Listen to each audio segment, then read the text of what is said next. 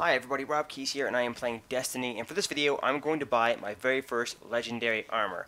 So I'll show you my character very quickly. I actually have an exotic chestplate, which I bought from Xur, the Agent of the Nine, using strange coins, but I have not had any luck getting purple armor to fill in any of my other slots. I do have a lot of purple weapons, as you can see. I got one each here.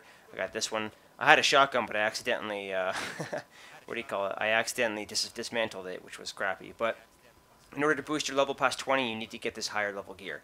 So, with blue gear, you can only get to 24. You need to have at least one purple or yellow to get to 25, and then I think I need one or two more to get to 26. And then I can participate in that first raid.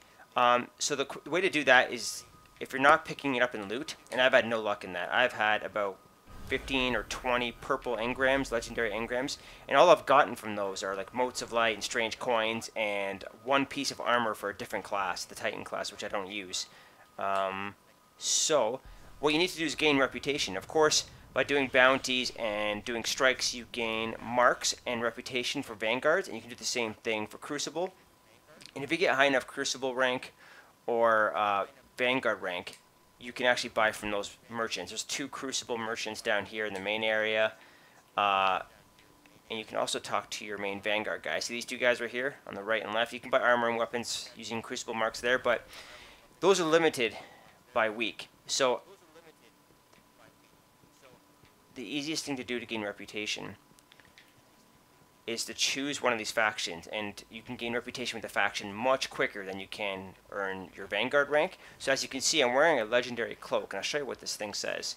This is called a Cloak of the Justicars, and as you can read from the description, it says, reputation gains applied to new monarchy when equipped. So, by doing bounties and redeeming them, if I am wearing this cloak, I will gain reputation for that respective group. So in this case, I'm gaining new monarchy reputation by doing or completing and handing in my bounties, and it's a much quicker way to level up than doing a typical Vanguard merchant. So now I should have enough reputation. I just got level 2 by handing in 2 bounties, and now I can buy.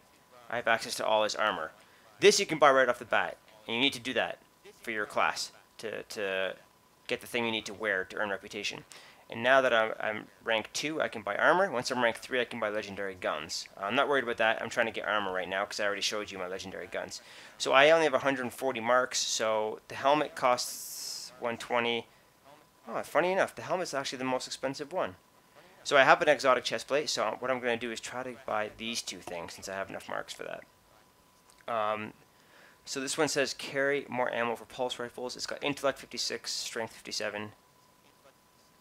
This actually has more intellect and strength. Same light though. Same defense, current and max. So I gotta choose between scout rifle and pulse rifle.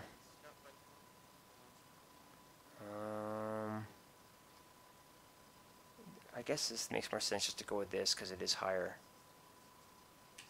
Purchased. Okay, now I'm gonna choose gloves.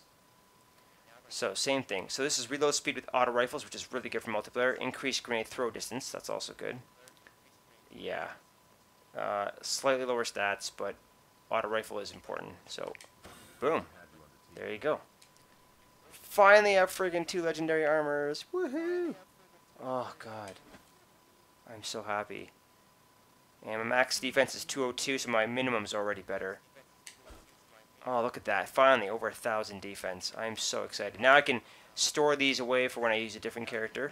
And all I need is a helmet. A legendary or exotic helmet, and I'm done. So once I start leveling these things up, what does this do?